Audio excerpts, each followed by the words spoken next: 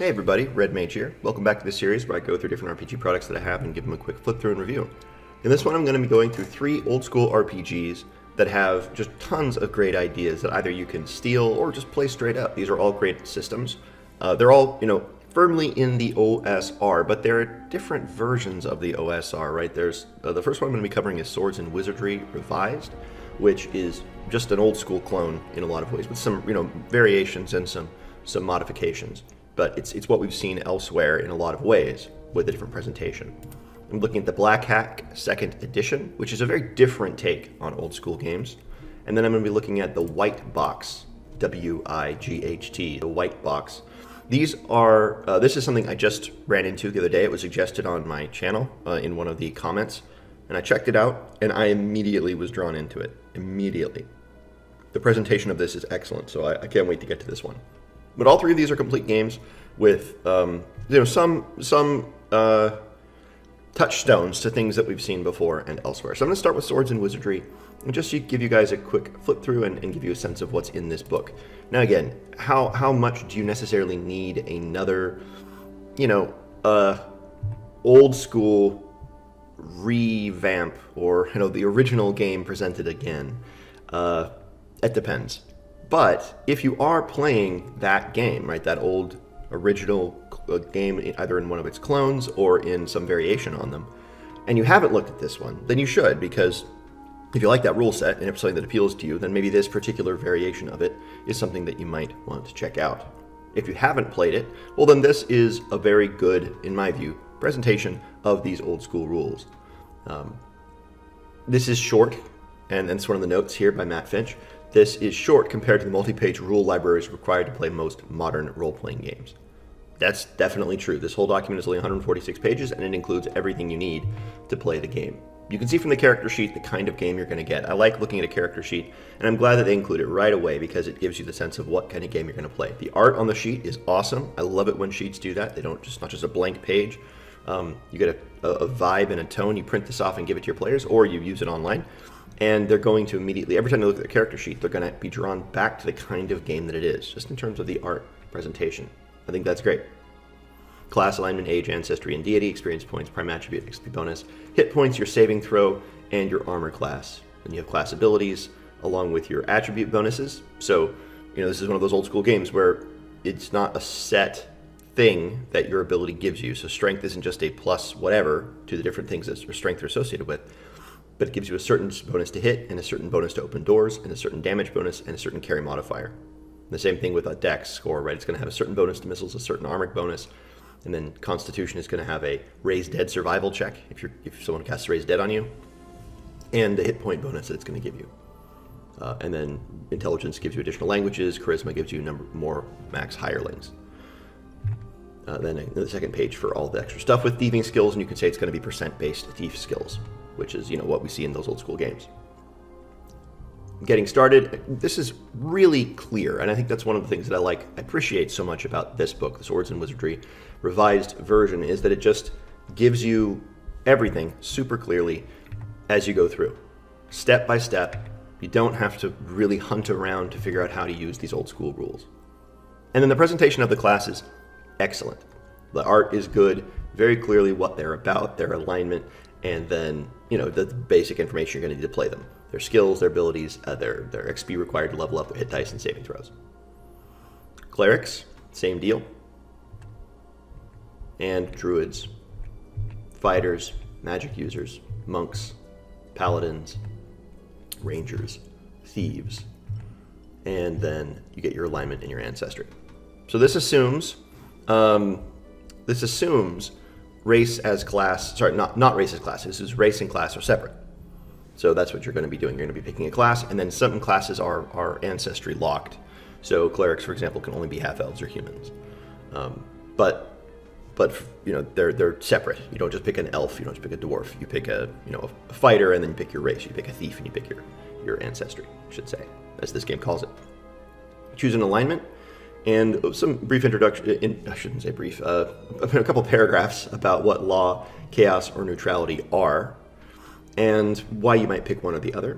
And I think that's interesting. Again, I like games that tend to do the law, neutrality, chaos, rather than good and evil. adding good and evil in there. I know it's more precise, but I find that if my players... Alignment is one of those things that for a while my players got super hung up on.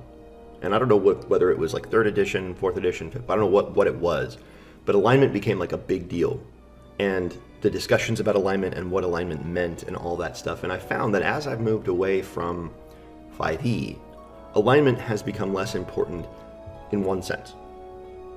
Every player plays a good or neutral character pretty much in terms of their, their good, neutral, evil axis. They're almost always playing good or neutral characters. I don't really allow evil characters at my table. I've never seen it done well. None of my players like it very much. So I don't do evil characters, which means that that's just off the table, which means really you're talking about the difference between ultimately law and chaos. Or sorry, law and neutrality, really. This is someone who's really orderly and structured, or is it someone who's much more for themselves? It's kind of how I see it. And I know that's not necessarily how everybody sees it. And I don't want to start an argument about alignment, for sure, because it just goes nowhere, as I remember from the 3rd edition days. But I like systems that just do more lawful, neutral, chaotic. You just pick a cosmic force if you're going to align yourself to it. And then other than that, you kind of just play a character rather than playing an alignment. I found that to be super boring when I was playing it before. In old editions. Choose a character ancestry. Dwarves, elves, half-elves, halflings, and humans. Those are the basic ancestries you can play in this game. How to buy equipment. It's interesting that they do decimal points for gold pieces, right? So if it's in the tens category, you're looking at silver. If it's in the hundreds category, it's copper, but everything's just given in terms of gold pieces. I can see why that might be useful. On the other hand, I don't know why they don't just use silver and copper. In fact, I'm not sure why we don't just use a silver base for most of these games anyway. I know that finding piles of gold pieces is cool, but silver as a, well, again, maybe this just comes back to realism versus gamism, but I find that silver as a base for your economic system, silver pennies, is way more realistic, and it keeps that, I don't know, it keeps the finding of gold piles much more interesting when you find them. Weapons and armor, armor class and calculating armor class. Right, you're looking at these descending armor classes here. But there are alternate rules for how to use ascending armor class if you'd like. And it's not too hard to do, right? There's just a bracket for the ascending value. Excuse me. Weight and movement and how that works. Base speed, outdoor speed, movement rate, and then how to play.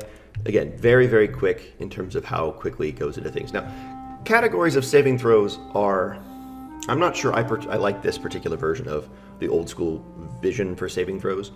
You simply have levels and, your saving throw is tied to it. So it's an adaptation of the original, which had several different risks instead of a single base saving throw is used here. The original version of the following categories and target numbers. And so you can convert if you want, but the table doesn't, as it says here, the table does not integrate directly into swords and wizardry. So you'd have to do that on your own manually. Otherwise, the saving throws are just base.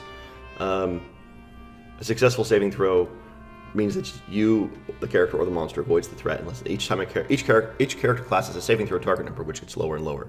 And then just to save, you have to roll under that, and that's class based. So your class has a saving throw level, and it goes down, and that's it. And I find that to be really not my favorite.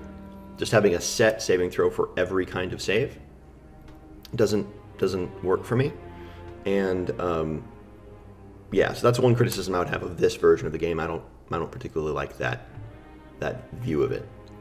Now it does say that some character classes have better than average chances to make a saving throw against particular types of hazards. So the magic users get a +2 bonus to the die roll for their saving throws against spells of all kinds. So ultimately, they're still trying to include multiple kinds of categories. It's just you have to do it more as an ad hoc basis. So, I don't know. I'm not a fan of that so much. Initiative is what we see in old school games. Check for surprise, declare spells, then determine initiative, movement, missile fire, combat, melee combat and spells, and then the round is complete. So you get that process of going through, as you see in other old school games.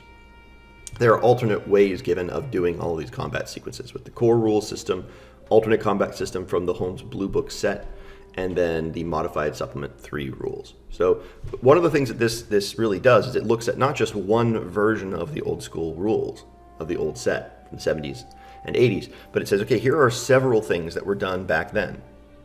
Pick the one that works for you, right? Because in early D&D, people were experimenting, they were trying new things, they were shifting between them.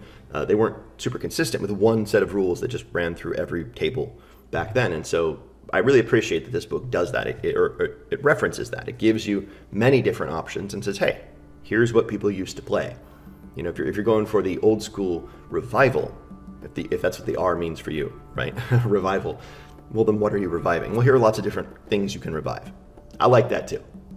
Attack tables, as you expect in an old school game. Lots and lots of tables for attacking and defending. And then you get specific situations which might give you optional rules and change some things about your combat role. Turning undead tables, and then a gameplay example, which is very clear, and I like it a lot. And it divides it up. Here's one of the things I really like about it. Has a regular, run through the basic process of play, then trouble develops section, so what's happening when troubles are, and then traps and loot and how that is to be run. So it's good that it has a breakdown of each of these kinds of things. With high-level adventuring and stronghold rules, a great castle image here with its structural points and what kind of thing you're looking at here.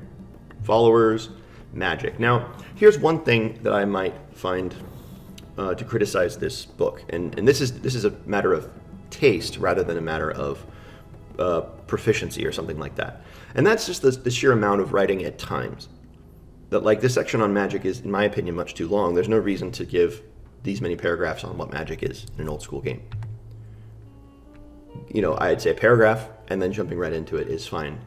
Not that the writing is bad, the writing is good, but it is just a lot.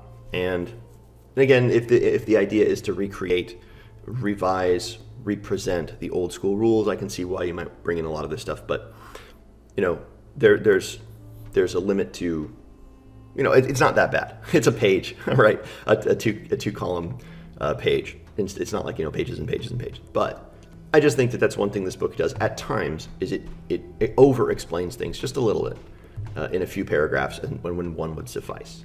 Not often, but sometimes.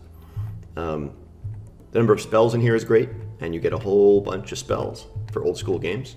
Mostly they are what we've seen in other books, but they are, you can certainly approach them as you take this version of a spell instead of one from one of the other old school games. Great piece of art there. I think that dwarf's arm is just melting off. Yeah, I think it's totally melted off already. The rules are just guidelines. There's not a rule for everything. When in doubt, make a ruling. Yeah, that's good advice. Designing a dungeon adventure with a really cool sample dungeon map. I love this one. I wish they keyed the entire dungeon instead of just the first few rooms, because I think that actually could be a really cool dungeon. But there's a few in there that are given to you with lots of tables for generating your own, and more art that I like. Wilderness adventures and rules for that. Random castles you can run into, which is always good to have. Magic users, clerics, special combat rules outside. And then you get into a referee session log. Then you get a whole section on monster descriptions, and this is where I think I like this book the most, is the monster descriptions. They're punchy and short, as I prefer. Now, you're going to see a lot of the same creatures that you see in other old school games, but it's a particular take on them. And one of the things that I did was I went through and I looked at all of these different old school games recently, and I checked the owlbear to see how the owlbear compares in each edition. Unsurprisingly, 4th edition D&D had the strongest owlbear that I could find. At least it's not surprising to me. 5th edition D&D's owlbear was actually quite strong too, although relative to the players, it's not super strong. But these old school games have a very similar owlbear. It's almost always doing the same thing. Sometimes it gets a screech, sometimes it doesn't get a screech, sometimes it has an extra speed when it's attacking, sometimes it doesn't. Pathfinder had a really cool variant on the owlbear, which is like this silent night, or owlbear that glides through the air silently and it strikes you from above. That's kind of cool. So you can look at the different owlbears in the different editions if you want a quick overview. But this one I think is a pretty good one. Monsters by challenge level, always useful to have. And then a creating monster table, very good too, right? That's one thing that 5th edition D&D doesn't do terribly well, is show you how to make your own monsters quickly. It doesn't say, there certainly are rules for it. I don't remember if they're in the monster manual or the DM's guide. I think they're in the DM's guide. But it's not too I mean, it's not too hard to do, but they don't give you any real advice for it easily or quickly early on. I like that this says here's how to create your own monsters. Magic items, great unique magic items with unusual weapon descriptions, which is great. I like it. I like that.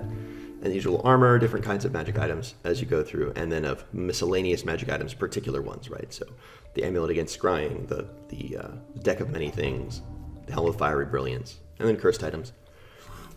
That's Swords and Wizardry by Mythmere Games. Great quotes from Led Zeppelin. Great quote, Led Zeppelin on the back. So Swords and Wizardry Revised is, I would say, a very proficient, pretty punchy, although with one or two exceptions, a couple occasions where the writing is a little bit too long for what it's trying to do, which I think is be much more concise and much clearer and just get to the point than a lot of other old school games can do. I've seen other 146-page documents, 150-page documents that do not include as much as this book does, that aren't as clear as this book is in terms of old school design. A lot of smaller games that are trying to be really, really, really faithful to the old way of playing or trying to present their own version.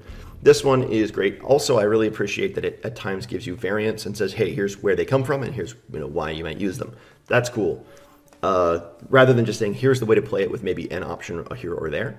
I always appreciate it when variants are given and then maybe a little explained or like what this might do to your table. That's cool. I like that a lot, or where it came from. So Swords and Wizardry, I highly recommend you check it out at the very least, if you haven't already. And I'm sure a lot of you already have.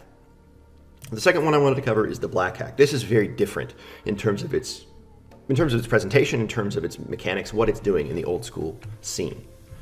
Rules light old school fantasy role-playing game, definitely. It's by David Black.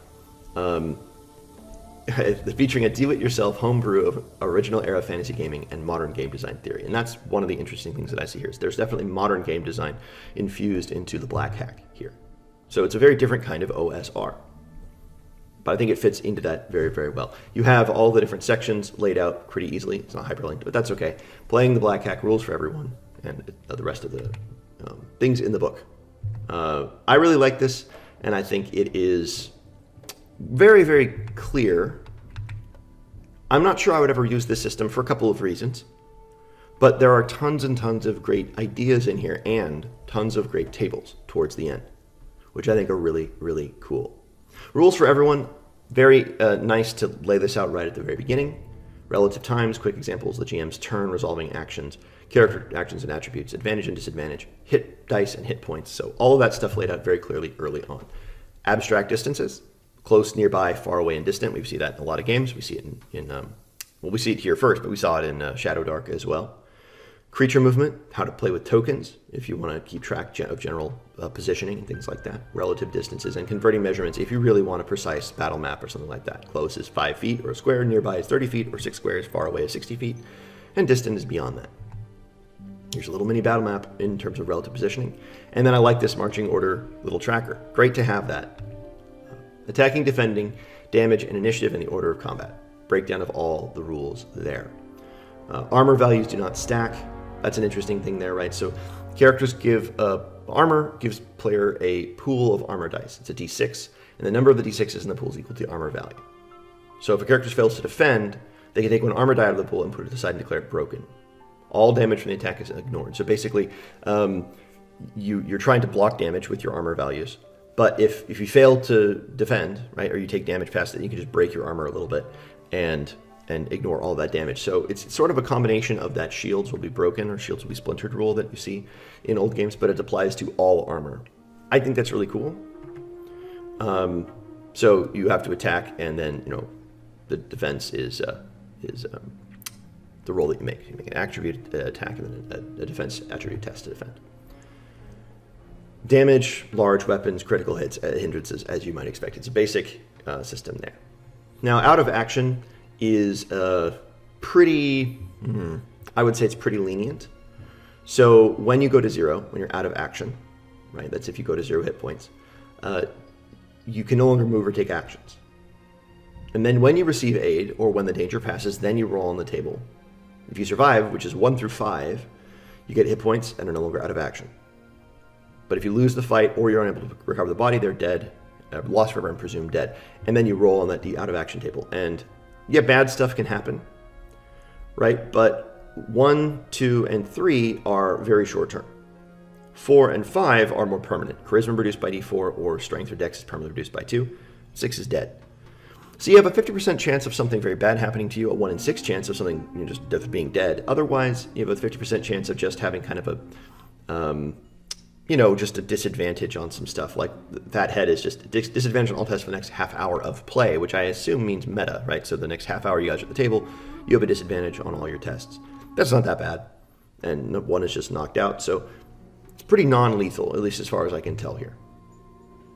Damage location drop table. If you need to know where a creature has been hurt, that's cool. If you have this printed out, you can just roll it out. This is a table that I might, if you have like a play binder, right, or a book that you use at the table, this is one I might print out and use and add to that book. Levels and experience, how that works. Carousing table, which is great. It's a very small carousing table, but it's always good to have carousing tables. One of the things that this book uses primarily is usage dice. So you have every item has a usage die, and when you use that item, you roll, and if you roll a 1 or a 2, then you just downgrade it to the next die in the chain. So if it is a usage die of a d10, you roll a d10. If you roll a 1 or a 2, then the die becomes a d8. And so you're basically running out of stuff right as you go down. And if you roll 1 or 2 on a d4, you're out. And so that's ammunition uses that, rations uses that, a lot of different items use that. Some players really like that abstract die. I thought I liked it. I mean, I did like it. I tried to use it in my game. My players really didn't enjoy it. They much preferred having that concrete knowledge of how many resources they had left, rather than the sort of abstract who knows how long. I think it just depends on your table. How resting works and healing works. This is all just the basic rule set, and they're easy. You can see they're just on 15 pages, and you've got 50 pages so far, and you've got most of the rules for the game that you'd need.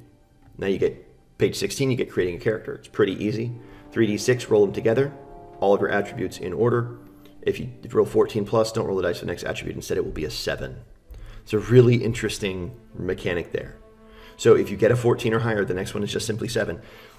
Again, some players are going to hate that. You roll really high, you get a good attribute and a bad attribute. Now, if you roll, it's interesting. If you roll a 14 for charisma, or 14 plus for charisma, then you just get that. There's nothing bad that happens after that. So yeah, if you have a high strength, you're likely to have a low dex. Actually, if you have a high strength, you're going to have a low dex. If you have a high constitution, you're going to have a low wisdom. If you have a high intelligence, you're going to have a low charisma. And if you have a high dex, you're going to have a low con. If you have a high wisdom, you're going to have a low intelligence. It's interesting, and I'm not sure every player is going to like that. I'm not sure every DM is going to like that. You can't have a high wisdom, high intelligence character to start. Or at least 14 plus wisdom and have anything better than a 7 in intelligence. So then you can swap 2 attributes. So in that sense, you could, right? You could say, if you have a 14 wisdom, 7 intelligence, and like a 14 charisma, you could swap the charisma and intelligence at the end.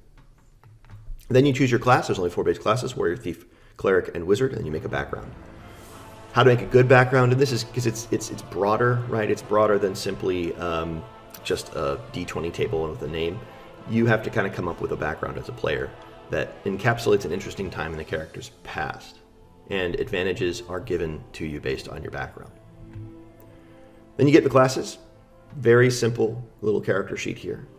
Warrior, and their starting stats: equipment, self-reliant, which is a power, shield bash, dealer of death when you gain a new level. Thief, same deal. Cleric, same deal. Wizard, same deal. And then you get a bunch of spells for the different levels. So level 1 spells, you get charm, magic, missile, light, and shield. Sleep, you get level 2 spells: sleep, detect, magic, knock, lock, and web, etc. So you get a whole bunch of spells all the way up to level 10. Then you get cleric prayers all the way up to level 10. And then a generic character sheet, notes and maps. Players turn back. Now, from this point on, we're only 29 pages into the document. This is where this book gets really good, and why I would recommend checking it out if you haven't. This is where, beyond the rule stuff, this is where we start to get advice and tables. Really, really cool advice and tables. Now, this is interesting. It's the number of hit dice that a creature should be dealing to a character when they hit them. Right? So if it has 5 hit dice, it should be doing a d12 damage or 6 flat. If it has 10 hit dice, it should be doing d10 plus d12 or 11 damage flat. Really cool. So you can have a base of just really quick at a glance how much damage should a creature be doing to a player in this game to have that balance. Now, obviously, you can unbalance it if you want, but that's the basic idea. A reaction table, which is more than just hostile morale. It's a D12, or rather a D11 reaction table, or I guess 2D6, right? But on a 2, they surrender or offer allegiance. On a 6, they wait for the PCs to act first. On a 7, they withdraw to a safer location. So it's a specific action done instead of just a generic, like, hostile or curious or something like that. Like, you actually get a specific one. Some player, again, the specificity there is going to be what some GMs don't like. But I think it's useful to have an actual specific reaction table that tells you what precisely this creature will do. Then there's morale rules, which I really like. Random encounters, what and why. And I like that. Why would you do a random encounter rule? Serve 2 major game purposes. First, to ensure the game will always offer unexpected situations. Secondly, they reinforce the fact that the world the characters belong in exists beyond their own actions in it. That's cool. How to make an encounter roll, and nearby life, far by life, and then random undead, or random encounters to run into undead, chaos, humanoid, draconic. Equipment, the usage die and how that works, haggling and how that works. Equipment list roll tables. Retainers with their talents. Panic and light, rules for panic, rules for light. Diseases, narcotic, and poisons with some great diseases, narcotics, and poisons. Great tables to add into your game. For poisons here, ingredients, doses, and what the failed contest on it does. With the name, the prefix, suffix, and preparation, so you can create your own, and the antidote to it. Different drugs that you can use in your game. Finding new spells, where you can find them. When a hero wizard will level up with wizard names, titles, familiars, their appearance, and their peculiar talents. Magic side effects, D100 magic side effects. Awesome.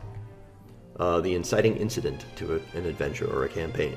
Starting the first game, and how to game in the old school fashion. Adventure must be found, the world is cruel and weird, world is persistent, and the very first session is what you should do with that first session. Quick reference tools, NPC concept generators, great die drop tables, right? D4, D6, D8, D10, D12, you get a random NPC. NPC appearance with their random names and story hooks. How NPCs are related, again, the same thing. D4, D6, D8, D10, D12. You get all the different connections between NPCs. With D100 activities, a die drop table for what's on the corpse. Overland adventure, hex terrain generator, D4, D6, again, die drop. Hex feature generator, again, die drop, with an example hex map, which is great. I love the art on this one. The blank one as well. A settlement generator, the same thing. A drop table for what's in that generator, or what's in that place. So you can see this is the part of the book that I really, really like. Tavern generation, sample taverns, quest hook generators, rival hero generators, drop table for the appearance of the NPC, underworld adventures, dungeon generator, inhabitants generator, entrance generator, room area generator, empty rooms generators, dungeon ambiances, architectural tricks, written tricks, natural hazards, magical hazards, traps, secret doors, blank tombs and lairs with blank tables for that. Blank dungeon, great dungeon map here if you want to use it for your game. Random map markers, and then monsters and every monster, right? There's a stat for every monster. If you just want to make a monster on the fly, here's how you do it with different categories. Spiteful, graceful, stubborn, striker, and slippery. Bloodthirsty, supportive, inspiring, armor, swarming, frenzied, pack tactics, hidden, and sprightly. And then you might find things on every monster.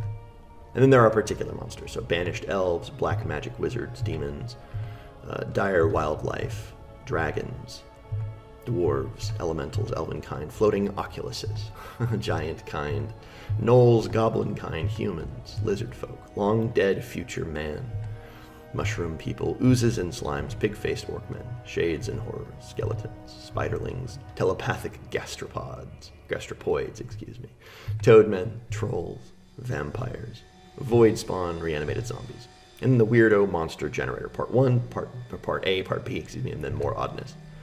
D12, 2D12 magic items, then making better magic items, treasure hoards that you can find with a die drop table, with a sample dungeon at the very end for you to include in your game, and an appendix. So the Black Hack is awesome, especially with all of those random tables. Black Hack 2nd edition.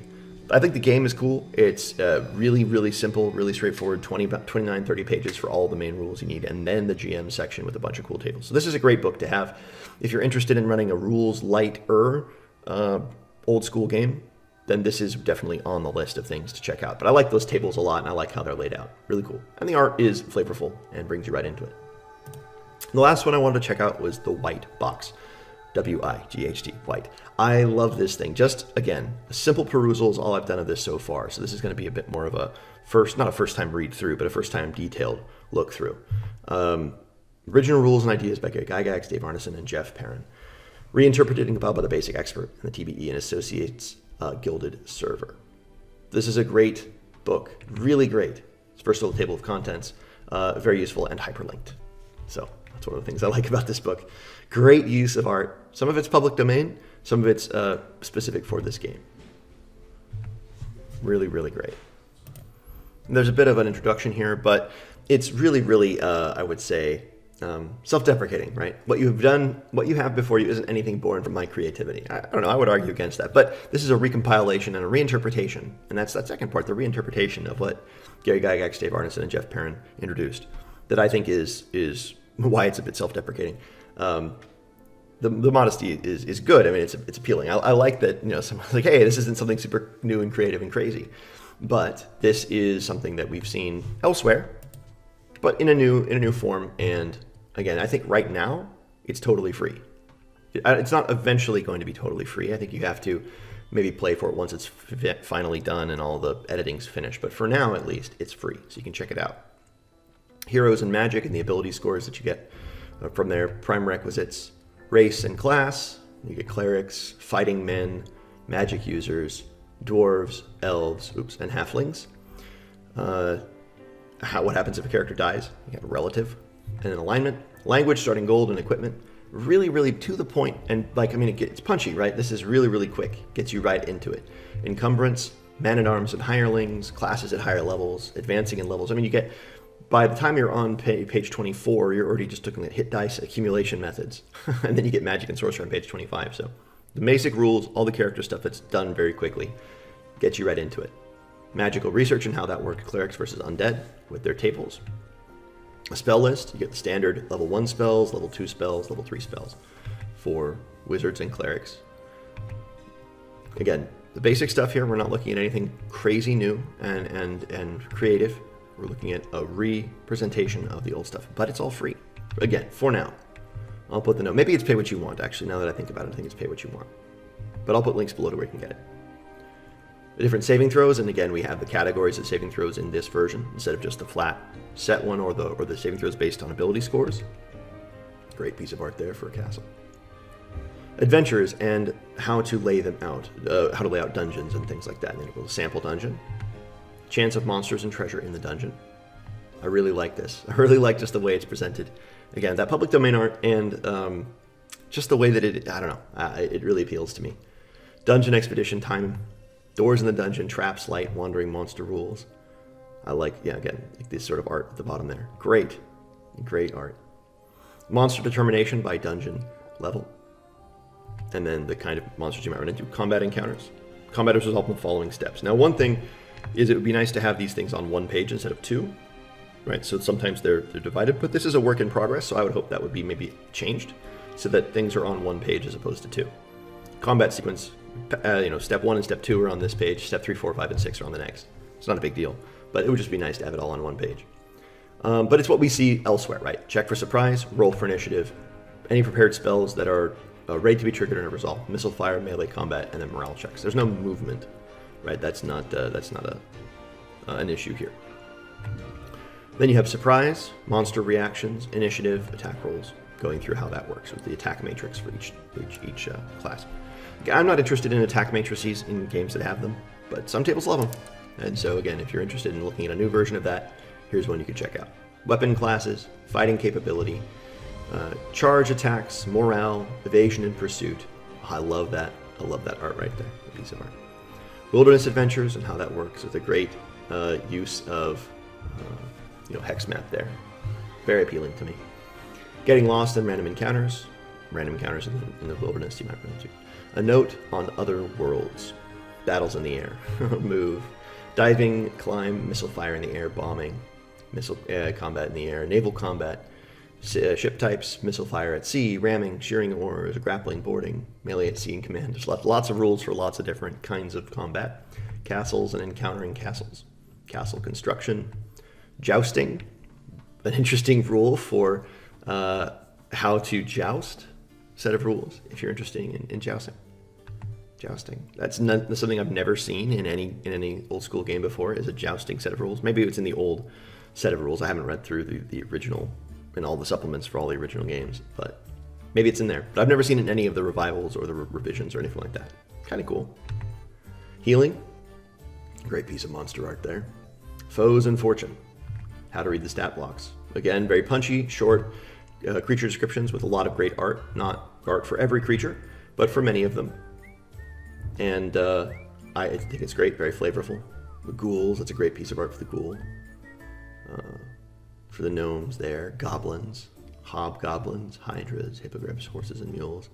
Kobolds, great standard creatures that we've run into before and elsewhere. That's a really great piece of art. Really horrifying. Leeches, specters, vampires, wyverns. How to do different things like custom monsters, large insects or animals, level drain. Treasure letter types, so based on the kinds of treasure. You can run into gems, jewelry, and other things. Magic items, cursed items, description of magic items. Again, nothing we haven't seen before, but still very, very good. Another great piece of art there. Magic swords and their different abilities, magic armor. A weird piece of art there. With an appendix at the end for dungeon generation. And all of that. Another appendix at the end for hex generation. For oracles, it's kind of interesting. And how to run them. Good advice for that, which not a lot of people often run into. NPC generation here, room content generation here. A lot more. The thief. Right, here's the advanced table for the thief. Pull arms galore. And then that's it. So again, not anything terribly brand new, but it's another presentation of the rules with great use of public domain art, great use of other art here.